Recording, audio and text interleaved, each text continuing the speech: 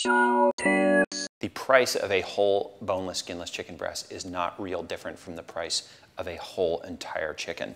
So it makes a lot of sense to just learn the basic, simple trick of removing the breast so that you can buy yourself a whole chicken like this. First thing we have to do is separate the leg so that the breast will come off nice and clean. And then the next thing we're gonna do is feel this ridge with your finger. Set the knife on one side of the ridge and sort of slide the blade underneath the breast meat. And the whole trick is to just keep finding the bone underneath with the blade so that you don't end up separating a lot of nice meat from your breast. That just comes right off in your fingers. So there we go. There we got a boneless, skinless chicken breast. And then you end up with this middle piece here, which is the piece that people call the chicken tender. And for the price of this, you've got all this. Wings, legs, and thighs, and leftovers for stock, and the whole deal. Voila.